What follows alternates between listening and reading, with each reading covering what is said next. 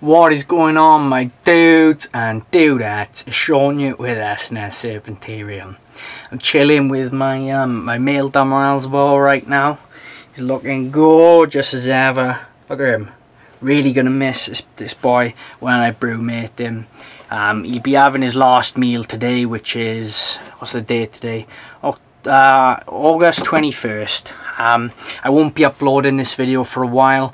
I like to record a whole slew of videos in advance so that when I go back to uni I can keep uploading daily. Let's just get straight into it then, guys. Today we're going to talk about record keeping.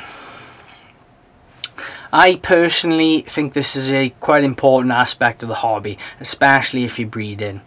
There are a number of things you should be keeping record of with regards to your snake. Things that I personally think is a good idea to keep a record of isn't what I necessarily keep a record of myself though. People sometimes overdo record keeping.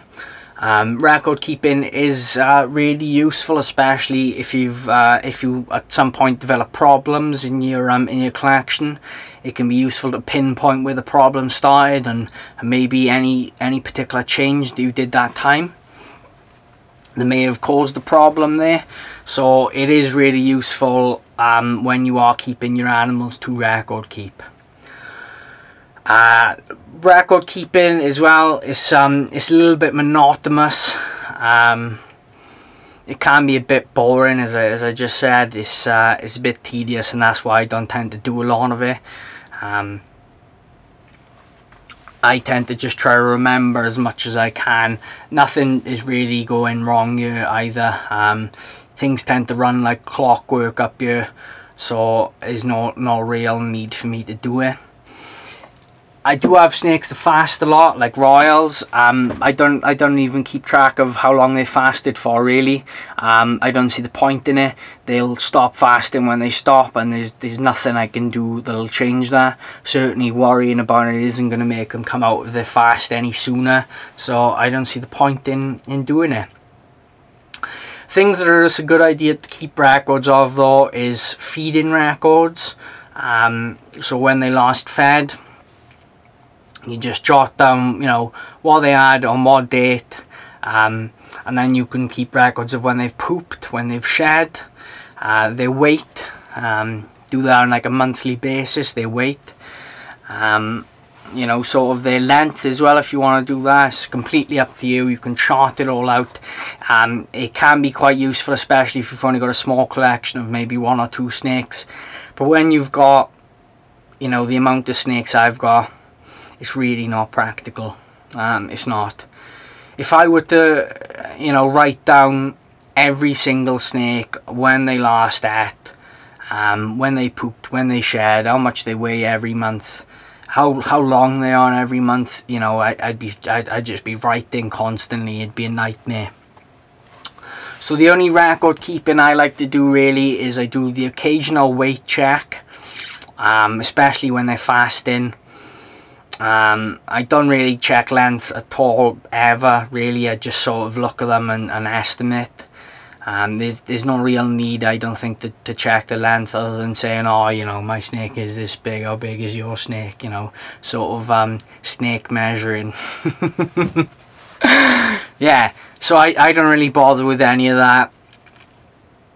I do, you know, notice and remember if a snake hasn't eaten for a couple of weeks, and I just make a mental note of that, and just keep track of their weight. If they start losing weight rapidly, then I'll obviously take them to the vets.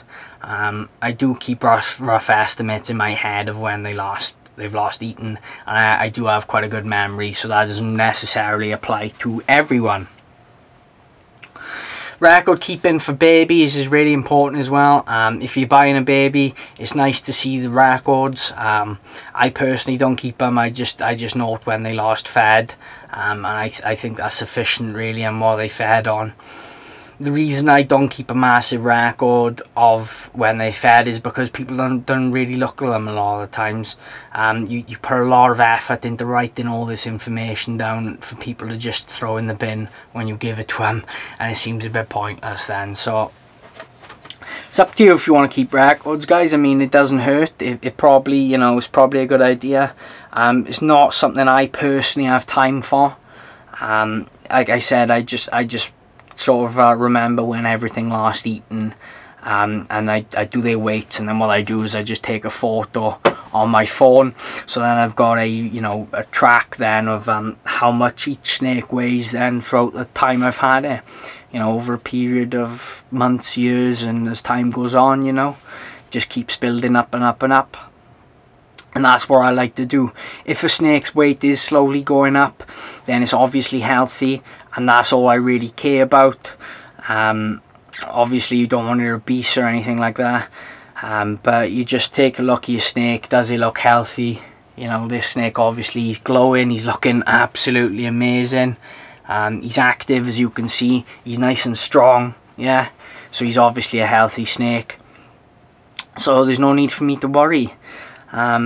If there's something wrong with your snake as well, I definitely recommend taking a more detailed approach with record keeping. And obviously you need to get to the vets and show the vets that report ASAP. But that's all I can really talk about for this topic, guys, on record keeping. It's a little bit boring to talk about any longer than what I actually have. If you made it this far, then what are you doing? This is a boring video. Go watch something else. No, if you made it this far, make sure you drop us a like, subscribe if you're new, smash that notifications bell like it's no one's business. If you record keep, make sure you tell me in the comments below why you like to take note of yourself. And if you like this gorgeous Dumerels, just let me know, and I'll tell him you fancy him. He does like a good compliment. He's a bit needy, this boy. He gets upset if he doesn't get called beautiful quite often. So thanks for watching as always, guys, and I'll see you in the next one.